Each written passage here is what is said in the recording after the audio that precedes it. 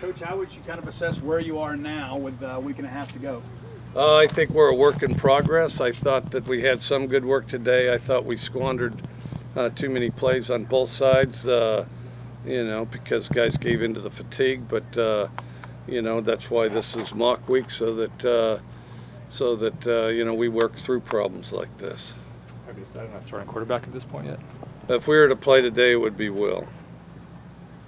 What's maybe he done to separate himself from the other quarterbacks? Consistency, I'd say, would be the biggest thing, because I think as far as just throwing the ball, they all do a pretty good job of that, and then they have various other physical attributes. But you know, he's a very committed guy as far as watching film, and you know, has thrown with these guys more than anybody else, although it really hasn't been as much as, you know, once you get a really established situation.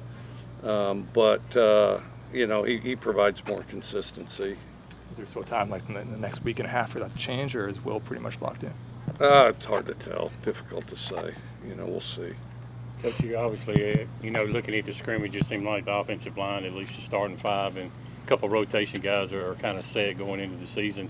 What have you seen from that group, and any guys in particular caught your attention? I think they're better. I think they're definitely better. I think they're playing together better. I think that, you know, I think collectively they have a higher sense of urgency. You know, they're still a very young offensive line, but I think some are drawing on the experience they got last year. And then we've got some pretty good reinforcements. And then, you know, we're not great there, but we're a work in progress, but we're getting better. And so I do think they've made steady progress. Yeah, I think we have probably 7 we could play with right now. Charles Cross was named second team All-SEC yesterday. What do you think about the potential that he can have on this team and in this offense? Well, he's already kind of a quiet leader by example. You know, I mean, you can run stuff back and use Charles as an example of how to get things done. Charles at a young age is as far along as any offensive line I've dealt with. He's got a lot of work to do. I mean, I can't say that he exactly plays like a senior, but he plays better than anybody his age, you know. Talking about mock game week, what did that kind of entail this week that maybe was different from weeks past, and are you guys planning another scrimmage this Saturday? We'll have a situational scrimmage, the mock game week. The biggest thing is practices are shortened so that they're, you know, the in-season format. When you look at Will, is there anything that you'd like him to work on the next week and a half before? Nearly everything. Nearly everything. You know, the biggest thing is just keep polishing up, getting his eyes in the right place, get the ball out as soon as he possibly can, and, you know, good pocket presence. And he does a pretty good job with the huddle, but, you know, all those things. I don't have the good news is there's not one glaring thing, but, you know, everybody can sharpen up on all the little things. Are there any freshmen you envision playing a lot this season so far? There probably will be. They're still kind of hanging in the balance. You know, and we definitely have some, and I lose track of their classification because now they all get a year back. So your guess is as good as mine what class half these guys are in. But I think that, yeah, there will definitely be some freshman play. Last year's safety play was a little bit of an adventure. You know, this year in camp, as an offensive guy looking against them, how do you feel like they performed? I think they're getting better. I think we're deeper as far as more people to pick from, so it's a more competitive positions because it is pretty competitive because we have a number of quality guys there, and then, you know, we have a couple extra guys at corner, and there's a point in some cases where you figure out who's the best defensive back, and you may shuffle some guys around, but the biggest thing, we have more bodies. It's been more competitive, so I do think it's improved. When you went back and reviewed the film from Saturday's scrimmage, was there anything that you saw on that maybe you didn't see live on Saturday? Well, I thought it was, you know, it was pretty back and forth, and it's the type of scrimmage where no one side gets satisfied with it, but it's honestly the best kind of scrimmage you have, where nobody gets in a long run or a long streak of anything, and then they you know, they're kind of trading blows at each turn out there, and you have to fight hard for anything you get. So, you know, hopefully we have another one kind of like that. It'll be short. Oh, I'm sorry. As opposed to last year, do you think you're further along now than you were at this point last year? Yeah, no question. Just the fact, you know, a bunch of these guys had never even played football on the college level before, you know, so from that standpoint, we're definitely further along, and we had a spring, you know.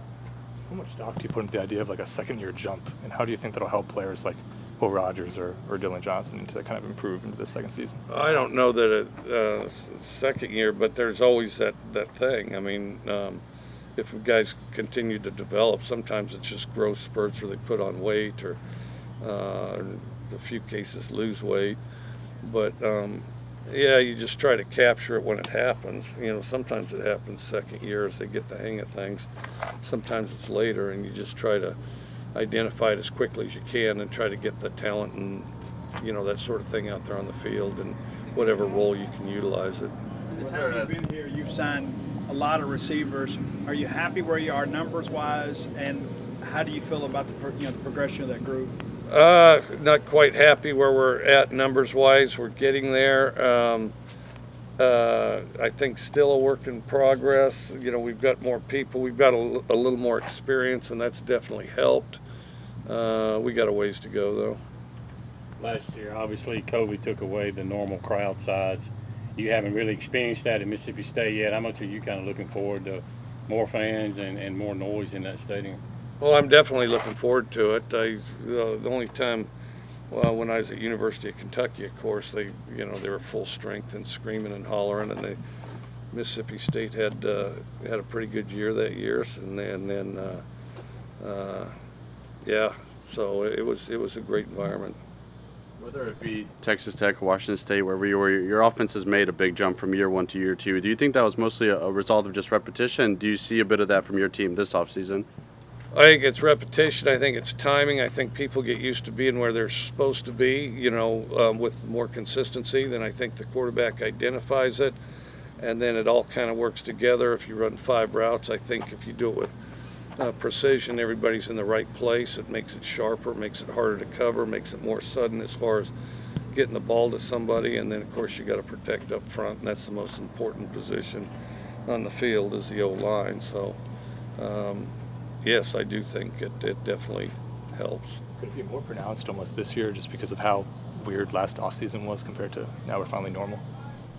Yeah, I guess. We're waiting to see how this one unfolds, you know. Last year, Coach, at times the quarterback struggled against some of those drop 8 formations. Do you feel like that's really a product of inexperience, maybe just not seeing it as much? And how do you plan maybe to attack that this year? Well, I think some of it's experience. But if drop 8 was some kind of a magic bullet, I wouldn't even be standing here right now, because if anybody in America has seen more drop 8 than I have, I'd like to know who it is. But so no, you just, you know, it's just another thing, and you just have to react to it, and you know. And then the other thing is up front, your 5 got to be able to whip their 3. Was there anything as far as the rules or the schedule last year that you actually prefer to this year, or is this year just completely better all across the board? Difficult to say. We haven't even started this year. It looks more promising, though.